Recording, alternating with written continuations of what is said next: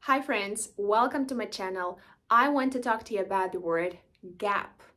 A gap can be an empty space or an opening in the middle of something or between two things. For example, you can say he has a gap between his front teeth. And he has a gap between his teeth. He has green eyes. There were a lot of Susans. Redhead, big gap in her teeth. Gap can also mean a period of time.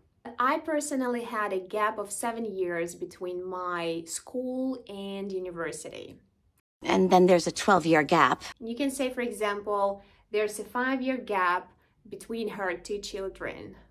And there is a collocation, a gap year, which typically means a break or an academic year between school and university, taken by a student to do whatever they want before studying at university.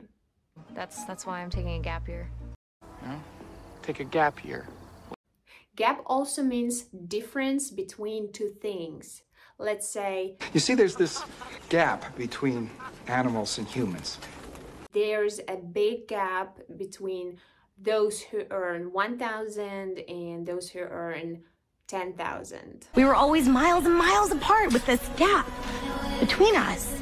Or you can also say there's a big gap between demand and supply. When something is lacking, it's also a gap. For example, you can say a gap in education or a gap in knowledge. Let's say somebody hasn't studied math in their life, and you can say there's a gap in this field, or there's a gap in their education. But there seems to be a big gap in my education.